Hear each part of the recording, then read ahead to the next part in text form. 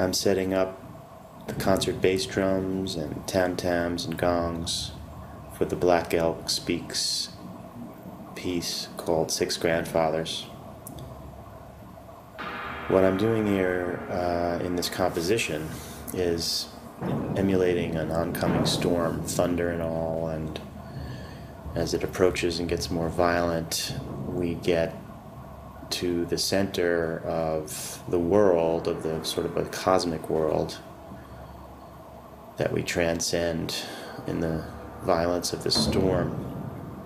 And this was based on Black Elk's vision of being in the clouds and seeing the six grandfathers and getting all these messages. Black Elk being the great Oglala Sioux medicine man and warrior from his book, Black Elk Speaks, his words on living in that era where the Native Americans were basically almost completely wiped out. But this book is prophetic and universal.